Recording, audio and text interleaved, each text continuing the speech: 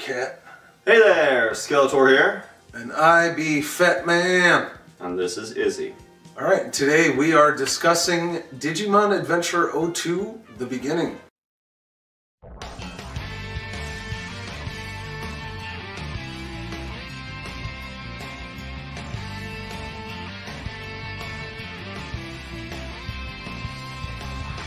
Which oddly is not the beginning, it is like literally the last piece of the fucking puzzle. It is meant to, much in the way that Last Evolution Kaizanu was closing out the Season 1 Kids' story, this one is meant to close out the Season 2 Kids' story. And we saw it in theaters. We did, that was nice. God bless Fathom Events because I really love that they do stuff like this. I think they push out all the Dragon Ball stuff too. I want to say it has to be them. I can't imagine there's a huge market for people pushing out anime films in America, but... No, but if you push out a Dragon Ball anything, people will watch it. That's true. I think they legitimately have broken every, like, Battle of the Gods set a record, and then every movie that came after that broke it. But this isn't about Dragon Ball, this is about Digimon. So short synopsis, Digimon Adventure 02, like I said, caps off those kids' stories, which if you're not familiar is Davis, Cody, Yoli, TK, Kari, and Ken. Full disclosure, I loved it. Like, Yeah. Loved this movie. I didn't love it, but it was still really, really good. It was a really good movie. I would not have been upset if I had paid for those tickets instead of them being a gift. Yeah, so it basically kicks off, I want to say it's like a couple of years after Last Evolution Kaizanu. I was missing something because I understand Adventures had a reboot. I don't know what does and doesn't count. I saw Season 1, Season 2, and then this movie. What am I missing in between? Why did they have cell phone digivices? You are missing Digimon Tri, and you are missing Last Evolution Kaizanu. I thought Tri was like alt-universe reboot. No, Tri retains continuity. Okay, so I'm missing two things before this. You're missing 7 movies, essentially. Jesus Christ! Although, Tri, which, by the way, I have a video, it's an old school Zeitgeist hit of reviewing Digimon Tri, so if you want to check that out, that's going to be right here. Plug that. That was a good video. But yeah, you're missing Tri and the Last Evolution movie. Okay. You can kind of yada yada Tri. Last Evolution was pretty important, and I won't... It doesn't feel like I missed anything other than the reason they have the cell phone digivices and that one scene where we're watching the news and Omnimon is fighting Diaboromon. Yeah. In reality, that wasn't in the internet, and that threw me off because I've only seen Diaboromon in the internet. I want to say that was... my memory could just be hazy because I watched Last Evolution at a weird time in life where I couldn't really pay attention to anything. And I could very well be missing something, but I want to say that looked like Revenge of Diaboromon. Okay. When he did come out of the internet into real life and they had to fight him.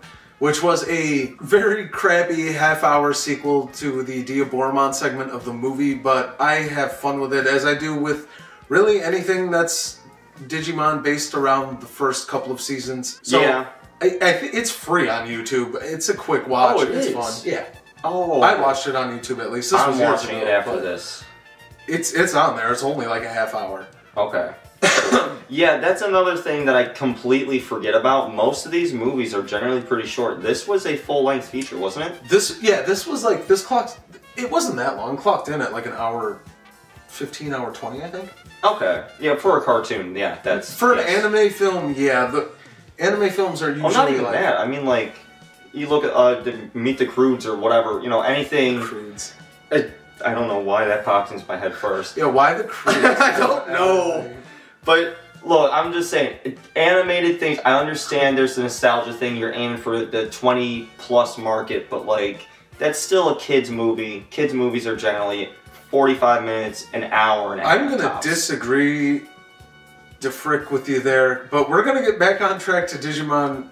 We'll get back on that in and a second, I will say why I disagree, but either way, this picks up I want to say a couple of years after Last Evolution Kaizanu, and it's focused on the O2 cast. This movie focuses on a kid named Louis, who is theoretically the very first Digidestined of all time, and is supposedly the reason that every Digidestined across the world got a Digimon.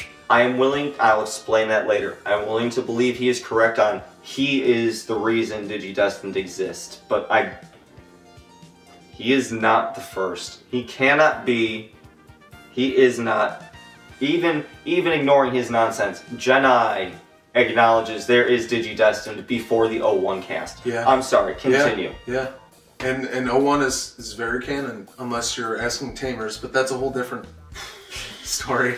That killed the franchise for me. I love Tamers, but that's a video for a much different time. Yeah, it's a mighty retcon if that holds true, and the movie does kind of go vague with it. But basically, it's not a retcon. In a very, very brutal, like really brutal for Digimon origin story of new anime character dropped into our familiar cast. Spoiler alert! Child abuse out the yin-yang in this movie. Shit gets dark. Child abuse, mutilation, necromancy, for lack of a better word. I'm not gonna say necromancy, but that is puppeteering on a very extreme level. It's really brutal. Like, I was not expecting this level of brutality. The biggest abortion I have ever seen. Across the skies of Japan. Worldwide. 60,000, I believe, was the number TK gave it. Oh my god. But basically, Louis, through childhood trauma, meets a Digimon named Ukamon. I'm gonna pronounce that wrong the entire video. I like, by the way, side note, it is adorable how 4-year-old Louis keeps pronouncing it wrong every time in that scene. Yeah. Nukamon? Pukamon? Like, he just keeps getting it wrong. Did you catch that they called him Yokomon at some point? Yokomon? Yeah, he did. I love that. But he makes a wish to have friends from all over the world, and that wish causes the freaking demented Ukamon to literally make Digimon to give to DigiDestined, so Louis isn't the only one in the world who has a Digimon partner. And that's where the whole he was the first DigiDestined and is the reason for all the DigiDestined existing thing comes from. Okay. I will let that slide on the basis that everything Ukamon has done has been from an almost childlike perspective. Yeah. He is getting it done without putting in the work. And as a result, things happen in order to make things happen naturally. In order for everyone to get Digimon partners, Apocalypse had to come through that wall. He allowed Apocalypse through. Yeah. There's other shit going on I'm not even mentioning, but like everything we have seen has happened naturally in order for DigiDestined to come into play. Yeah. Through both the implications of the actual film and through implications made by Louis in general and observations, Ukamon is definitely a monkey's paw. Like, he's not... Oh, yeah. He is the monkey's paw of monkey's paws. But that's the thing. Until he realized how messed up everything was, I mean, that really wasn't a monkey's paw. His parents were doing just fine. Not really. His dad was dying and his mom was abusive. Well, yeah, but Ukamon fixed that. He wasn't dying anymore. Yeah. He fixed that, but then when they... What's the downside? Well, when they actually naturally died, he puppeteered... Why did his mom die? He puppeteered their corpses around. Actually, that's never discussed. Why did his mom die? We don't know. I always assumed it was because Ukamon naturally extended their lives where they weren't supposed to continue. Like, it's heavily implied that the dad is probably going to kick the bucket. Oh, I believe very that soon. 100%, yes. And I think just through the implication of, like, the dad was going to die, and then mom, not too long after, due to the crippling stress of everything, was probably going to kick the bucket too. I will give it this, for like a minorish character who's never given a name in movie outside of Louis' mother. Oh. The animation on her is pretty well done. Like, you see the bags under her eyes, you see the scars on her arms, which is implied that she is physically hurting herself. They put effort into the artwork here. I'm wondering if it's a Final Destination situation where, like, if you don't get hit by a car, you're gonna drop dead. That's exactly what I'm thinking. So I think when they both just randomly drop 4 years later or whatever it is, like, yeah, there's a point where they were supposed to naturally go. Like, it is very heavily implied that the dad has... I think the exact wording she uses is Louis goes in to visit his dad when we're getting the flashback of his history, and he goes in and he just kind of like sits near his bedside and tells him about how him and his mom went shopping and maybe next time he can go. And she comes in and just like strangles this kid and throws him out of the room and it's like, don't you know if you make one wrong move, your dad could die? So I think it's more than feasible to say that the dad was probably right there. That makes sense. I mean, strangling your kid and kicking him out, that's a little too far, but that whole scene made complete sense. Yeah, so there's the definite implication that the dad does not have long, and I think the mom just naturally, I mean, that happens in real life. If couples that are together for a while, one of them goes, usually the other one isn't too far by. Like, there's a lot of real life cases to back that up. So I think the implication was that both the parents were gonna go, and then Ukaman was like, nope, they're just gonna live. And they eventually have to go, right? Because they were meant to. Yeah, and that's one of those, maybe Ukaman just kind of did too much that day and just relaxed a little or something, and they dropped dead. And so you get, like, and honestly, Louis' backstory, it's brutal and it's great. All of his motivation makes sense. My only gripe with both this and the Try movies is I don't understand why Digimon feels like it can't just have a movie about the characters we know and wrap up their story, because in both cases, this and Try, they introduce a new Digidestin, a new Digimon, and the story kind of revolves around them. And while I don't really mind that, like, we've been watching these characters for over a decade, so I get that they want to spice it up so you don't feel like you're just watching an episode of the TV show. At the same time, I'm like, you could have just done a plot, especially since these kids were absent from Try. I think so. You don't? You disagree? Yeah, I disagree. You think this couldn't have worked without Louis? It could have worked without Louis. Louis in this situation is a MacGuffin. We don't need Louis specifically. Right. They are an ensemble cast, and even when we look at the 01 cast, it really focuses more on Ty, Matt, and one or two other characters. Like Sora has a nice arc in there. They get arcs, but it's really just all about Ty and Matt. And with the 02 cast, they don't seem to want to have to bother with picking and choosing who they make something for at this point. Even though it would clearly be Davis and Ken, I feel like. And it kind of what really everyone else. To an extent, yes, but when you look at their Digimon, like if you're gonna be showing someone on screen the most, it makes sense it would be them. And in fairness, everybody takes a backseat to Louis in this movie, but if you had to pick a runners-up, it's definitely Davis and Ken. Yeah, 100%. Wormmon was putting in the work. Yeah, it was awesome. Which, by the way, can I also just throw this out there? And I apologize because these videos are definitely more impromptu than 100%. There is no script here. Yeah, these are way more impromptu than my scripted reviews, so I don't have the names ready in my head. But mad props to the voice cast, because they did bring a lot of the original people back. And off the top of my head, who I was able to count, and my apologies to these people for not knowing their names, but Davis, Ken, Vmon, Wormmon, Patamon, and Hawkmon's original VAs all return. And I think maybe Yoli as well, though I'm not 100% sure on that one. To add to that, the new voices are good. With two exceptions, in my opinion. Armadillomon's voice is fucking grating. Oh my god. Okay, so normally Armadillomon's got himself. He has that little southern drawl. Come on, Cody. In this movie, they decided to turn him into some kind of gremlin monster. Worse than that, he was like, you can't do this to me, Cody. This is my... I'm like, oh god, what? Why? What is this? Why? I was wondering if, like, that was, like, what his Japanese voice sounded like or something. I don't understand why they made such a horrible choice. The English dub has used that voice before. That exact same voice. That, oh, look, I'm such a cute little Digimon. When?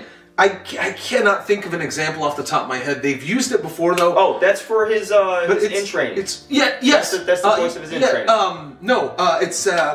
Fuck, I know this. Hold on. It's like in the Motimon realm. Yeah, it is. It's Motimon. Tentamon's in training. Yes, it is. Now but it's Armadillomon now, and it just doesn't work because it's mostly used for a baby or in training forms where they're cutesy and useless. Not just that, like the voice just doesn't look like it fits. It's grating. I would have much rather had Redneck Armadillomon. Yes, I would have loved that. Why didn't we get that? Was this some kind of, it's offensive kind of thing? I don't think it was an offensive deal. I think it was, like, as these movies go forward, especially in this day and age, I think they try to more... You know, back then, like, nobody knew how to dub stuff from Japan, so they could go silly over the top. Fuck, look at the One Piece dub. Like, that's full of ridiculous. Because of that, they become nostalgic. So, like, I get it. They wanted to go, like, yeah, why did we give him, like, Southern Texas voice? But, I mean, Armadillo, I liked his voice. I thought it suited him, like, well. Yeah, 100%. Like, I loved it. Cody, you could stand there all day, but we gotta Cody, I'll protect you. We gotta armor Digivolve and get to helping our friends take down them dark towers. Like, I liked that suited him. It was good. He's a bigger Digimon. I like the more hardy kind of drawl. Yes, that made sense. This is grating. So I'm sorry to whomever is voicing Armadillomon, but it sounded like that voice should have been coming out of a goblin. Yeah. And again, like literally Motimon from the English dub, that's the voice they decided to give Armadillomon. Besides that, everybody's great. And this isn't something actually, this is usually a negative for me in most anime type anything. And I get that it's part of like the cultural zeitgeist. He said the thing. Excited. But I usually generally cannot stand when they have these big over-the-top expressions, but they nail it here. Like Wormmon especially. If you can find a screenshot, send it, but it's right in the beginning when they're showing the montage of we're catching up with the O2 kids, and Ken is surrounded by like all the girls talking to him, and Wormmon's on the chair next to him, just squint. That was such a great, like, I legit. I know you're full of shit. Like, yeah. Yeah. Like, I legitimately, like, guffawed. Like, the ha is followed by the guffaw. Like, I was f***ing enjoying this this is funny. That was good. Ignoring all the dark child abuse nonsense, the movie had a beautiful welcome back to O2. It really did. Like, that was nice. That was fan service. There was a lot of fan service, and honestly, not in the cheesecake way. Honestly, it helped me like the O2 cast more. Like, I always liked them fine. But specifically, if you would have asked me like 5 years ago, who would I have picked? Outside of TK and Kari, obviously, because they were in the first season. I'd say, yeah, I like Ken and Cody. Everybody else kind of sucks. Oh, Davis was awesome. I did not like Davis for the longest time. I love him now. And I always liked all the partner Digimon except Hawkmon. I don't know why. Don't ask me. No, he's not fun. I don't understand. He doesn't have a great personality. No, he's got a voice that makes up for his personality. I was just gonna say, I'm like, for some reason, I love it. Yeah, Leah, you ready to Digivolve? Yes, like, I love the voice for some from reason. An owl than a hawk. I don't know. It always made me laugh. But after rewatching the anime somewhat recently, and then this movie, I'm like, I was legitimately pissed they weren't in Tri. That's how much I grew to love the O2 kids. Where, like, if Tri had come out when I was younger, I'd be like, oh, thank God these guys aren't in it. But watching it as an adult, I'm like, hey, where the hell is the O2 cast? It looks like he killed them off right in the beginning. It did. And then we don't hear anything about them. This movie, by the way, since we're on the topic, the humor is actually really funny. Like, it got more than a few laughs out of me. And specifically, Digimon can be very, very hit or miss with running gags, but they had two in here that I laughed at every time. Every time Davis and Vmon talked about making ramen, that got a laugh out of me. I didn't get a laugh, but that hit the heartstrings. It was cute, yeah. It was cute. At worst, and I think that's a great way to describe the humor in general in this movie. Like, at worst, it's cute. And like, at best, you're legitimately laughing. The other running gag, even though it happened 3 times and they rarely changed it, I laughed every time. The police? The police. Yeah. And they was like, how did they find us? And TK... I'd be more amazed if they didn't find us. TK says some variation. He'll give this like long spiel about, we're flying around with these giant creatures and just got a guy from falling off Tokyo Tower and it was on the news. I'd be more surprised if they didn't find... And that, like... That was great. That was pure dopamine every time. That was a little bit of fourth wall break. Like, it was, yeah. Honestly, like, that should make sense. TK is right. That makes sense. How would they not find you? But also, like, normally in an anime or something, the police wouldn't show up. There's no repercussions for your nonsense. Speaking of fourth wall breaks, I remember us turning to each other in the theater and pointing out a fourth wall break 2 seconds before the characters in the movie pointed it out. So, like, early on, the giant Digi-Egg appears over the tower, Louie's going up there, we don't know anything about him yet, and he falls off. And our cast is watching this, They're like, oh, we gotta help them. Time to Digivolve, guys. And Vmon and Wormmon Digivolve, and the Stingmon and X-Vmon. And then you cut back to Davis and Ken, and they're like, right, here we go. Then they DNA into Paildramon, and me and Skeletor turn to each other and we're like, isn't that a bit much to catch one guy falling off a tower? Turn back to the screen, and I want to say it's Gatomon, like, isn't that a little flashy just to catch some guy falling off a tower? And I'm like, okay. Stingmon literally did this once by himself. And then like Gatomon's like, isn't it a little flashy? And Patamon's like, yep, but it looks cool though. And I'm like, oh, see, And they did, you know what? They give everybody new animations to the point where everybody has to transform once on screen at the same time in that kind of like multi-grid montage, just to show you there's new animation. Yeah. And the music threw me off. I'm gonna chalk it up to this is a special event movie music, but the fact that they digivolved without that, what you're hearing right now, that really threw me off. Although in fairness, they had that in the beginning montage. You can hear it in the background a little bit. It wasn't. I didn't pick it up. I did, but very briefly. It wasn't like forthright. But. Okay. Well, no, that's alright then. But still, that threw me off. The music is nice though, and I swear to God, I've heard that in a video game or something somewhere. It's playing right now. You hear that?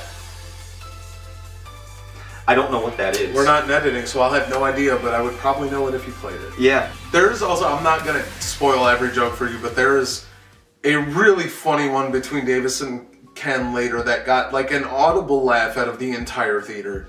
And it's, including getting the guy in front of us. Okay, there was this dude in front of us. He was fun.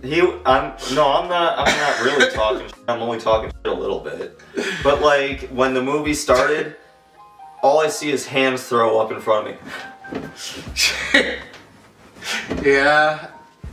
And you can bet every time something happens. Oh yeah, the first Digivolution. Whoa, whoa, whoa, that opening montage. If a familiar theme kicked in. Like, he was really going at it. My man was into it, and you know what? Good for him. You know what? He was on his own, no friends, no girl, nothing. On his own, enjoying life to the fullest, watching his Digimon movie. Yeah. You cannot fault that level of hype and enthusiasm. I might normally, but Digimon is Digimon is such a niche thing, I can guarantee everybody in the theater with us was doing that on the inside. Yes, everyone was just in there embodying that on the outside. Was a Digimon fan. Absolutely, you wouldn't pay for a ticket to go see that unless... No, that's not one of those, and considering it's an anime movie, I can't use the, I was dragged here by my boyfriend excuse, because, let's be honest. Yeah, yeah, 100%, yeah. There's no chicks coming to, there's no chicks. I'm sorry I'm making a stereotypical joke. No, there were some females in the audience. But I think they were also Digimon fans. You had to be. I don't know, these things don't really, like, this isn't the type of movie where you drag a significant other to. No. Like, you have to want to see this or you don't. There's not... And that was nice. Like, the fact that I could pretty much tell everybody in the theater was a Digimon. Yeah. In a way, like you just said, I kind of like that about these things. Like, if you're not... It's something that's, like, you can tell everybody here has been invested for... Like, years. I couldn't blame that guy for freaking out in front of us. Like, normally I would talk shit. If that was like a normal bit of fun movie, just because it's so weird, but like you could tell he's really a Digimon fan, just like everybody else. And truth be told, for a lot of the evolutions and like callbacks, I was doing that too, just in here, not. I don't want to show my family how up I am. Not visibly in front of everybody, but on the inside, I was cheering. And we're shucking up your alcohol too much. By the way. So I snuck a bottle of booze into the theater, right? And I'm using my Digimon Vital Bracelet BE to keep track of time, so like I'm not, chugging too much. I'm spacing out my shots.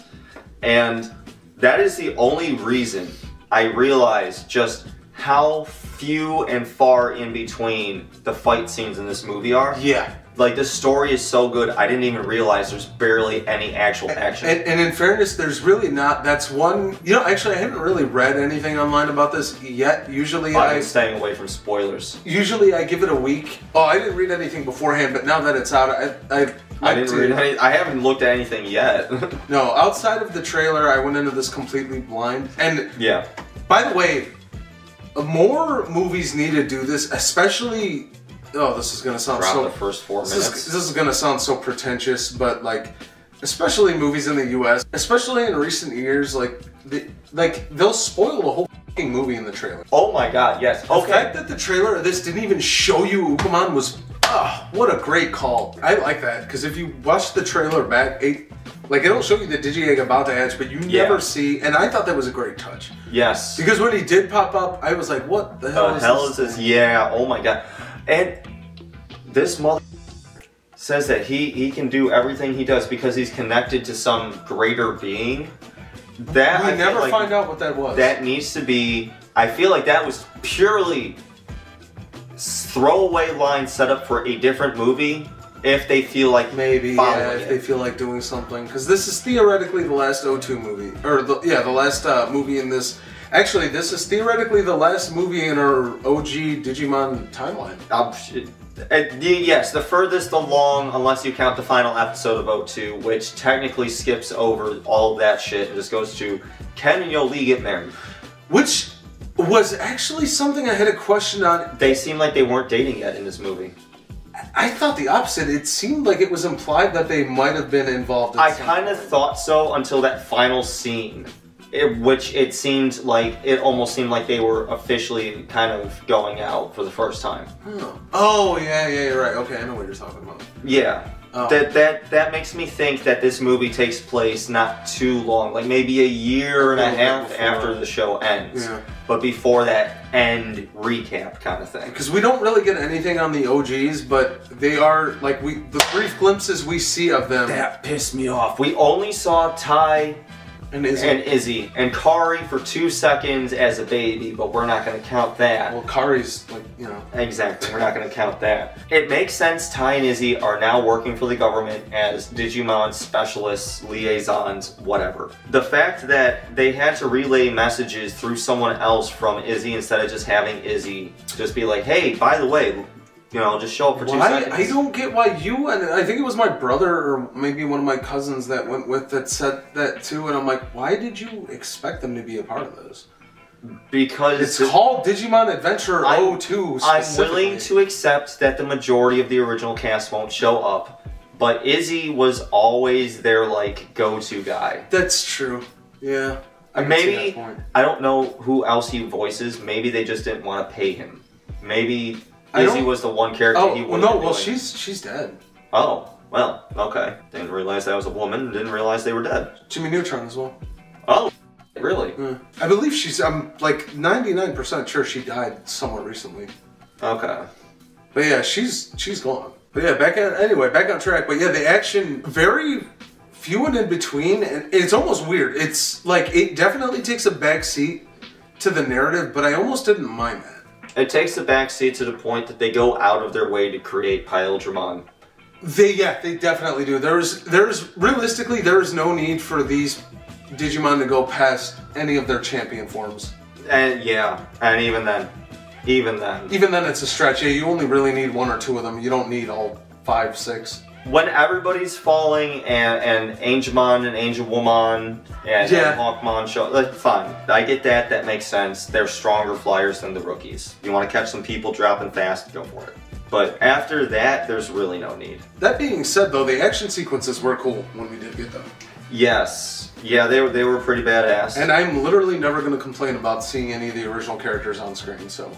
I'm just not a fan of Sylphiemon's design at all. So, really? I don't like Shokumon's design. I hate yeah, no, you know what? I hate that one so much I almost forgot about it. I like Sylphie. I've always liked Sylphimon. Shokumon always, I'm like, it just looks like a big freaking teapot. I hate this. Yeah, it doesn't look good at all. It basically just stands there and fires lasers. That's kind of uninteresting. But yeah, I mean, honestly, I like the animation here. The voice works great. The expressions are big and over the top, but in the best way possible. The humor hits. Honestly, there's one joke that didn't work for me, but almost every time you could tell that they're wanting you to laugh at something, I laughed. And I'm like, this is funny. This is probably the funniest Digimon movie. Like, I can't... Yeah, that...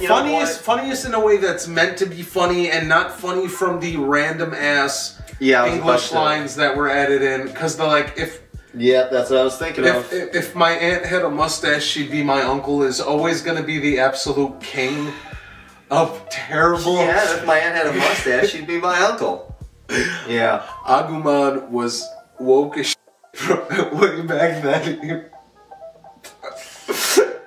That line is always, that's never gonna not be funny. That's always just gonna... Everybody's capable of being someone's friend. But what if? What if? Always with the what ifs. What if my aunt had a mustache? She'd be my uncle. She would? I just don't want to go too spoiler heavy on what the resolution is for this movie. What part of a super abortion don't you get?